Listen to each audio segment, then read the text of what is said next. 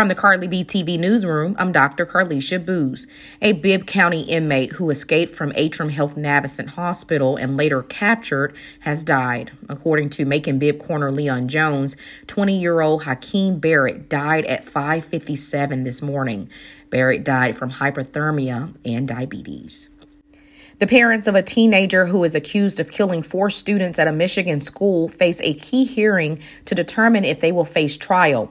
Attorneys for James and Jennifer Crumley have asked a judge to consider a postponement so they can further prepare. The Crumleys are charged with involuntary manslaughter. They're accused of making a gun accessible to Ethan Crumley and failing to intervene when he showed signs of mental distress. The governors of 4 states announced plans Monday to lift statewide mask requirements in schools by the end of February or March. The decisions in Connecticut, Delaware, New Jersey, and Oregon were announced as state and local governments grapple with which virus restrictions to drop and which ones to keep in place. The changes also come amid a growing sense that the virus is never going away and Americans need to find a way to coexist with it. COVID-19 vaccine sales boosted Pfizer earnings well past expectations in the fourth quarter, but the drug maker is setting a lower than expected bar for 2022.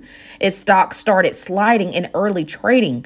Overall, Pfizer forecasts adjusted earnings in the new year to range from $6.35 to $6.55 per share on $98 billion to $102 billion in revenue. For more news on the go, visit carlybtv.com.